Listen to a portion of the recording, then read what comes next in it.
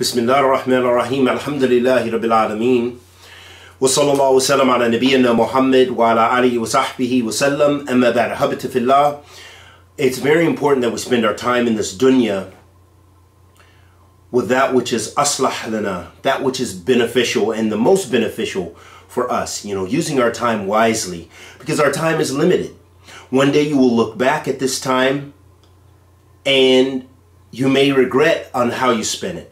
And that is advice to myself first and foremost, and my brothers and sisters.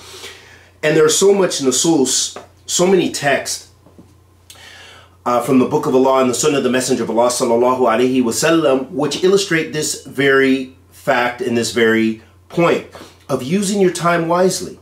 Don't waste your time in debates. Don't waste your time in sin. Don't waste your time by not making shukr, showing gratefulness to Allah Azza wa Jal, and by ceasing or refraining from praising Him Tabarak wa Ta'ala for the many blessings that He's bestowed upon you.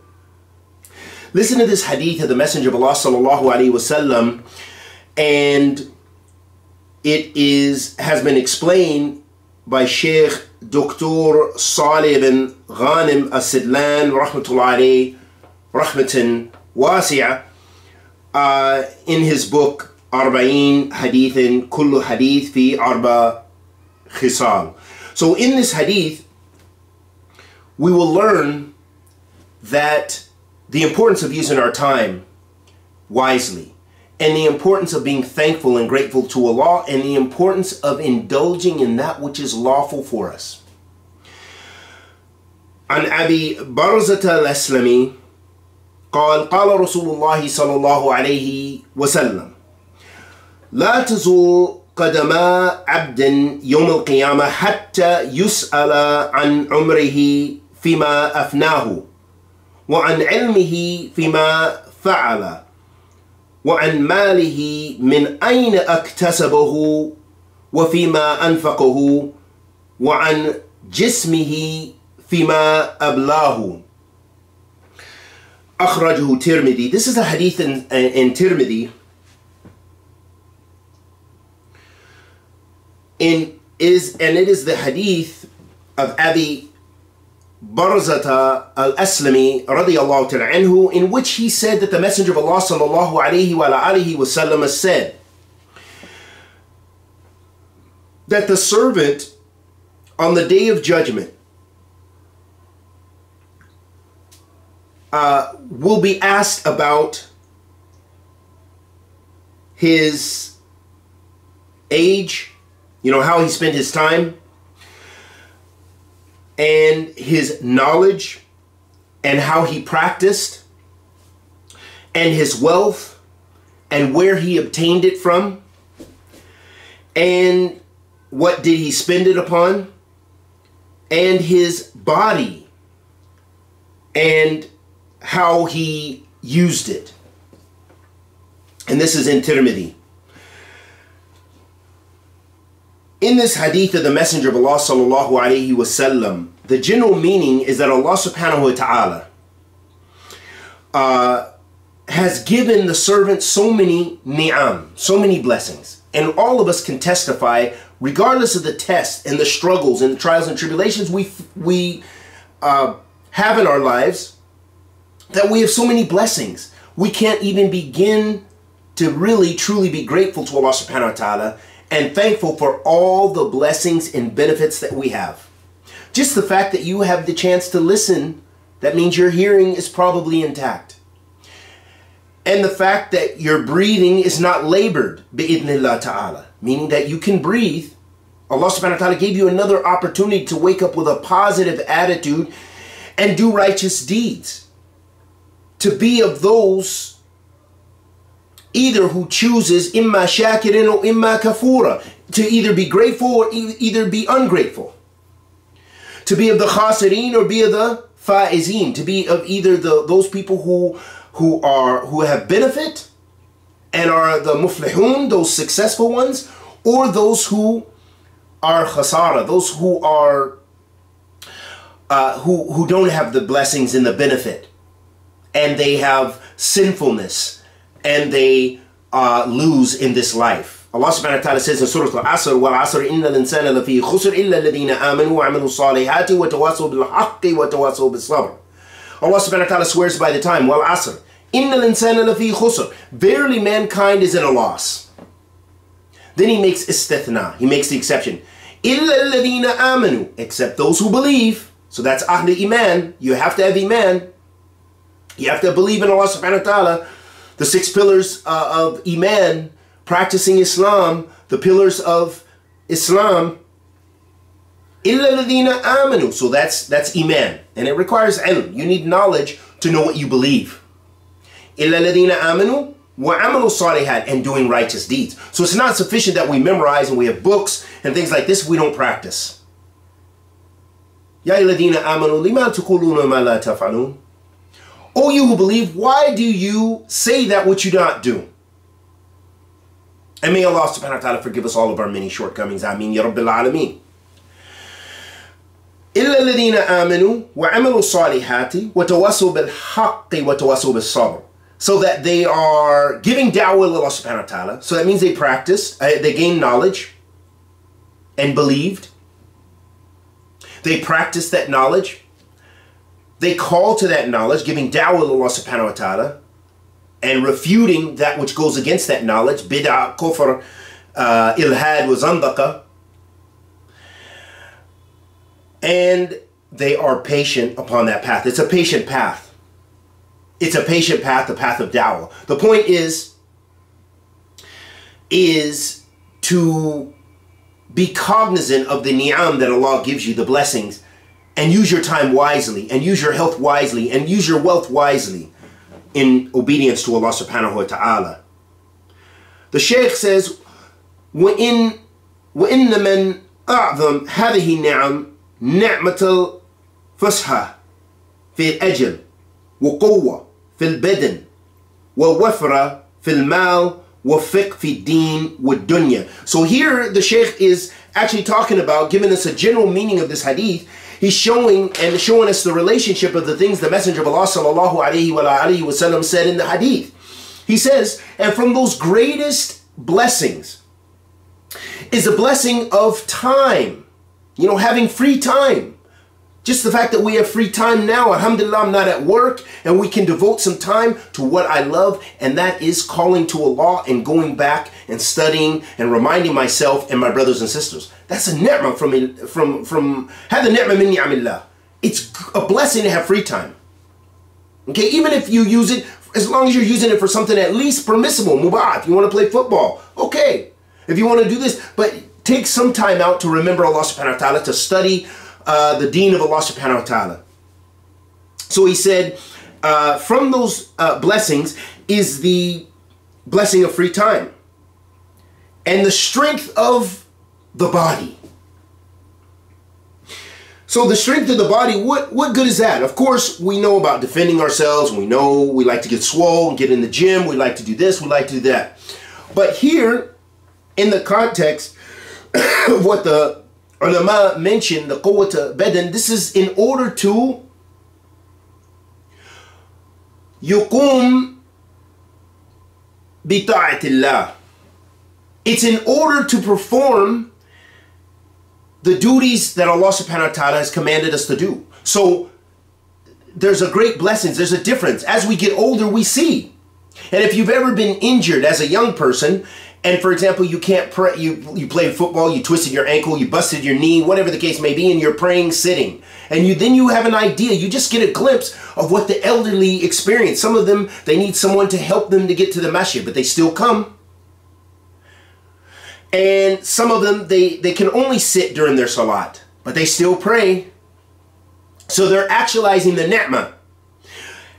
And many of us are blessed to have sound bodies, and we can pray. We can come to the masjid, but we may not even come to the masjid. And we may not even pray. Wallahu musta'an. So it shows us, ahabati fillah, that the quwwat of badan, the strength, the true strength of the body, and the strong mu'min is the one who's using their physical strength in order to be obedient to Allah. And that can come in many ways. As we mentioned, when you're youthful, it's easier for you to pray. It's easier on your body. okay, prostrating in your knees and things like this, and the pains that you experience as you get older, and back pains and so on and so forth.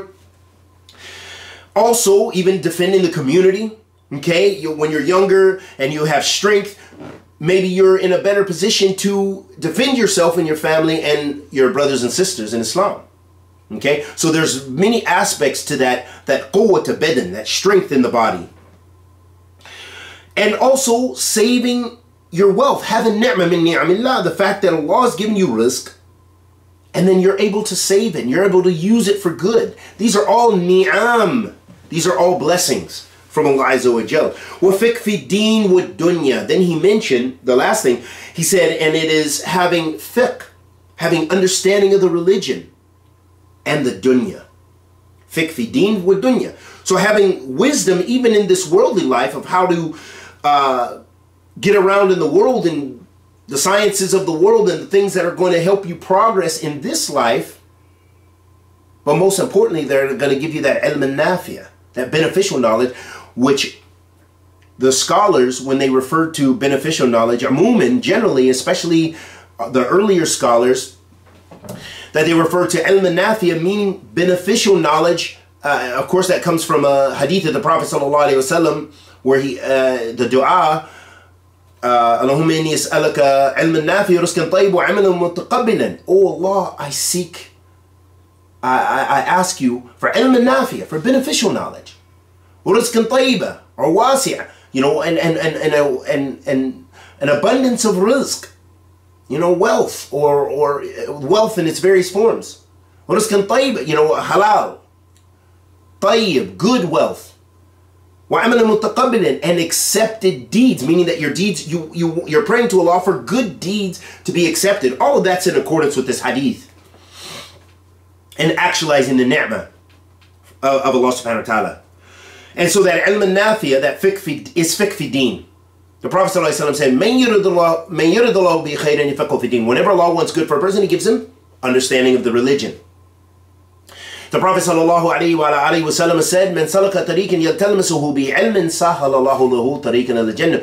Whenever Allah wants good for a path, good for a person, or whoever traverses the path of knowledge, Allah will make easy for him the path to Jannah. So as we mentioned countless times, what did the Salaf used to say about seeking knowledge?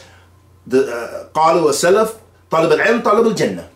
Seeking knowledge is seeking paradise, because if you're seeking ilm al-nafiya, which is knowledge of the Sharia, knowledge of Islam, that means you're seeking the knowledge that's going to bring you closer to Allah and help you to practice what Allah wants from you, and to better understand what is required of you, and to better understand your Lord subhanahu wa ta'ala, who He is, His as far as Tawheed, al-rububiyyah, Tawheed, al-uluhiyyah, Tawheed, al-asma'i wa sifat. Knowing and understanding the lordship of Allah subhanahu wa ta'ala, that He's the provider and sustainer and the creator of everything. And al-uluhiyyah, that all worship belongs to Him tabarak wa ta'ala. And al-asma'i wa sifat, the divine names and attributes of Allah subhanahu wa ta'ala. All of this falls under ilm al-nafiya, and all this is going to help you to worship Allah subhanahu wa ta'ala better, and that's the ni'mah of ilm al-nafiya. The Prophet sallallahu alaihi wasallam also said, which is in accordance with this hadith, قال صلى الله عليه وسلم إذا مات المرء انقطع عمله إلا من ثلاث. That if a person dies, his deeds cease except three.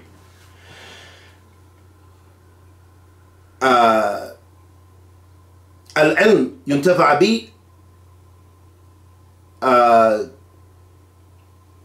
So knowledge that إذا انقطع عمله إذا مات المرء انقطع عمله إلا من ثلاث. العلم النافع، العلم ينتفع به، والصدقة جارية، وعلم ينتفع به، وولد صالحا يدعو له. So the three things the Prophet ﷺ mentioned in this hadith, he said first, sadaqah jariyah, the continuous charity. So what does that come under? That comes to if Allah has favored you with wealth, or at least to be a part of something good with your wealth, that you're using it, and after you die, it's still benefiting people. Like you built a well, you built a building, a waqf that the people can live in for free or discounted or whatever, what have you. People live in for free. Students of knowledge live there. Or you build an Islamic school or Islamic institution, a markaz al-ilm, markaz al-sunnah, to spread the sunnah of the Prophet sallallahu alaihi wasallam, and other deeds of khair that are continuous after you die. Something that feeds the poor. You know, you planted a garden and the people are still eating and benefiting after you die from it. هذا صدقة جارية والعلم ينتفع به, and knowledge that the people benefit from. So maybe you wrote books, maybe you taught people and you left students and they benefited others, and they, you know, look at all the ilm al-nafi'ah we have here. Look at Imam Bukhari. Ahl Bid'ah wa Ahl Sunnah have go to Bukhari and go to Sahih Muslim. What do you think those great imams, Imam Nawawi, what do you think those great imams are getting from Allah subhanahu wa ta'ala? The reward that every household practically, or many households in the Muslim world from the East and the West, Qadim wa Hadith, and in the past up until now, say Imam Bukhari mentioned in this chapter, you know, mentioned in Hadith that they read from Bukhari and Muslim, those imams are getting reward from Allah Azza wa Jal for that. هذا علم ينتفع به. This is knowledge that they benefit, and they've been dead 1,000 years. علم ينتفع به وولد صالح يدعوه, and then having righteous children that supplicate for you after you die. May Allah bless us with all of that. Ameen ya Rabbil Alameen. So those are all things we should concentrate on in this life, and how we can benefit from our time in this dunya, because it's short and it's limited. And the way we can show a shukr lillah subhanahu wa ta'ala is with the heart, and with the lisan, and with the jawarih, with the limbs. So in our heart, being grateful and thankful for the blessings that Allah has given us. On your lisan, by mentioning it, making dhikr, but also mentioning, saying, you know, Allah favored me with this. Not in order to spread jealousy and enmity, but in order to mention the ni'am Allah has blessed you with. Allah blessed you with a new car, alhamdulillah, and you show the people by showing them the good and mentioning it in a way of khair. وَعَمَلًا صَالِحًا, and righteous deeds that you did with your limbs. All of these are ways to show shukr for those ni'am that Allah has given you, and using your time for khair and righteousness. And lastly, some of the things the Shaykh mentioned that are benefits from this hadith. He said, first, this hadith is a warning for the Muslim to not waste their time in this life with those things that don't give them any benefit in their religion or in this life. So don't be a time waster doing things that don't benefit you in this life nor the hereafter, especially the hereafter. Secondly, is that to have yaqeen, rest on certainty that everything a person does, they're going to be held accountable for. Rest certain that there's a day of judgment. Have them in, these are from the pillars of Iman, that there's a day of judgment. We're going to be held account for what we said, what we did, what we believed. So rest assured about that. And the third thing is that a person, this hadith is a warning against wasting your time and your youth and your wealth and your knowledge by not practicing. So that is a very imperative lesson for us all to gain, and may Allah forgive us all of our many, many sins, and may Allah bless us all with ilm al-nafi, rizqan tayyib wa amalan mutaqabbalan, wa sallallahu wa sallam ala nabiyyina Muhammad.